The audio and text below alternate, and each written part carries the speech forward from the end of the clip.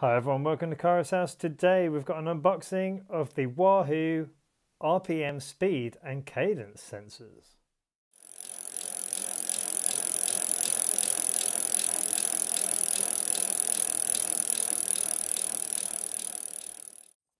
Okay, these are about £54. I bought them from Amazon. And the reason I bought them is because I want to turn one of our spinning bikes at work into a Zwift bike. So we can all ride on Zwift at work. But I just wanted to get them because it's cheaper than buying a £2.5 Zwift bike, basically. So let's have a look at them first because I haven't actually seen these before. Wow, they are small, man. Wowee. In the box we have speed and cadence. On the back we've got some writing. So this is Bluetooth and ANT+. The battery is a CR2032. A little notch that will allow us to get into the battery, I'm assuming, to change it. If I shake this one, that one's flashing at me as well. So they both come with a battery. And we've also got a bag of goodies. Now let's empty that out. So we've got a 3M like a sticky pad. So turn on Bluetooth, shake it, pair it.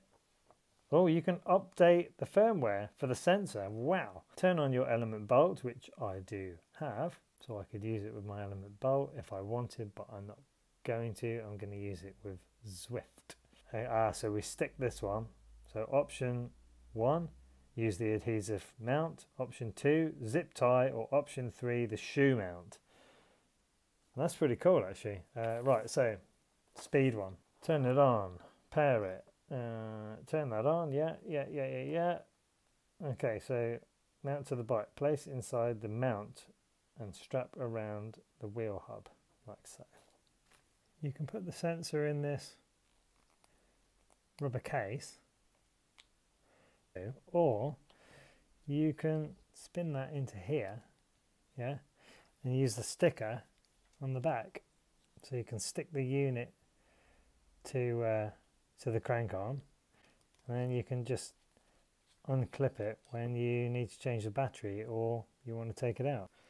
As for the speed sensor, we've got this attachment. You can just put it in, push it up so it's snug, put the band in, and then it snugs up like that, and then you just wrap that round, clip it back on itself. There you go. So that's around the hub. Let's line everything up. That's what you get for your money. Right, let's weigh it all. The cadence sensor weighs 8 grams. The speed sensor weighs 8 grams. Speed sensor mount, 8 grams. Wow, hey, they've really done that. So that's 8, 16, 32. What?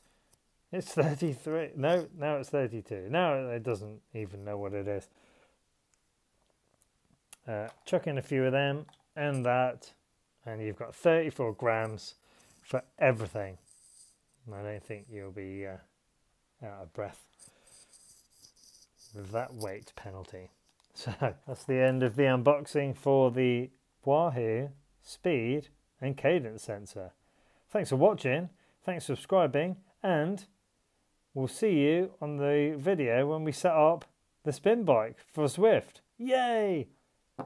Take care, see you, bye!